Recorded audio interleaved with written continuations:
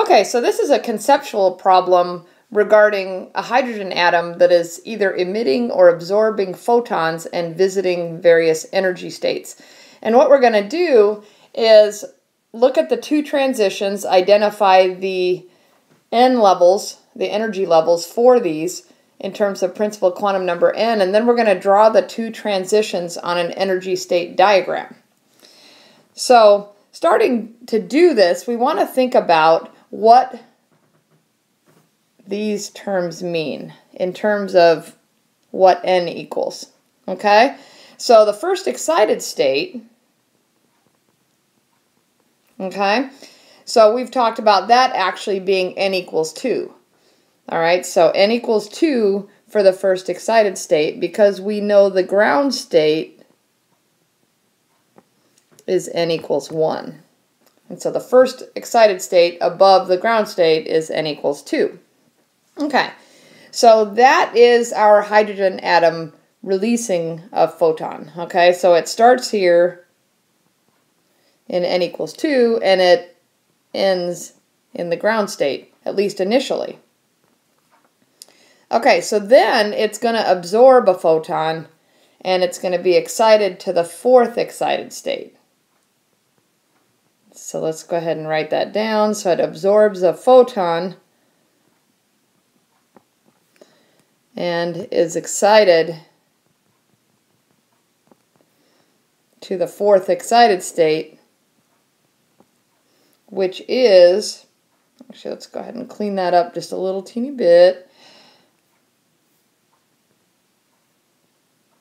Okay, which is actually n equals 5, right? So n equals 1 is the ground state, n equals 2 is the first excited, n equals 3 second excited, n equals 4 third excited, and then finally the fourth excited state is n equals 5.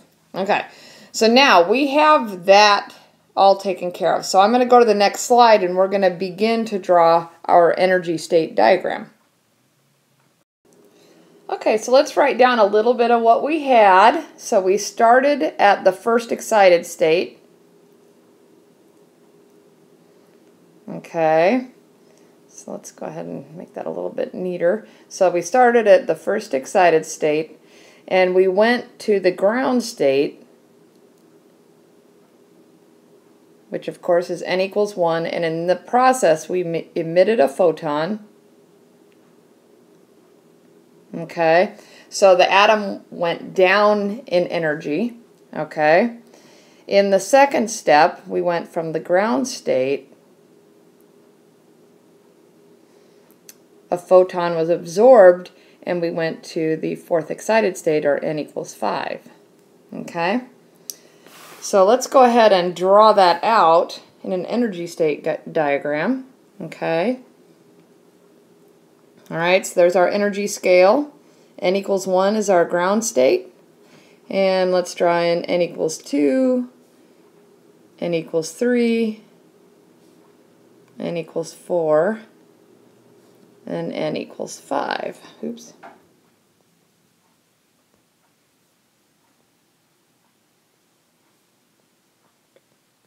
Okay.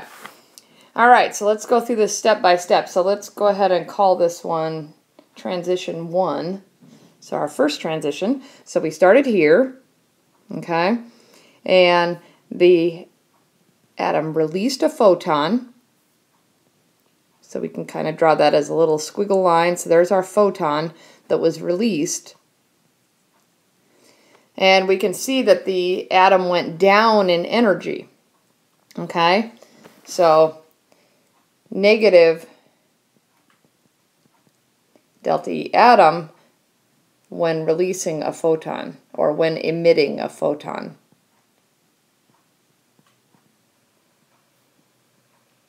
Okay, so it went down from a higher energy state to a lower energy state. All right, so in the second step, this atom absorbed a photon and it went all the way from n equals 1 all the way up to n equals 5. Okay?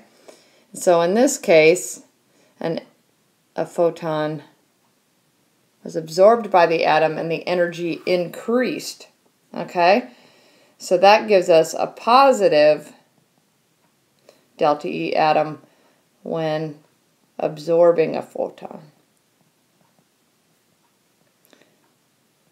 Okay, so just keep that in mind as you're doing these problems, because you really want to think about the sign of this change in energy of the atom. So remember, it's negative when it releases a photon, so it's going down in energy.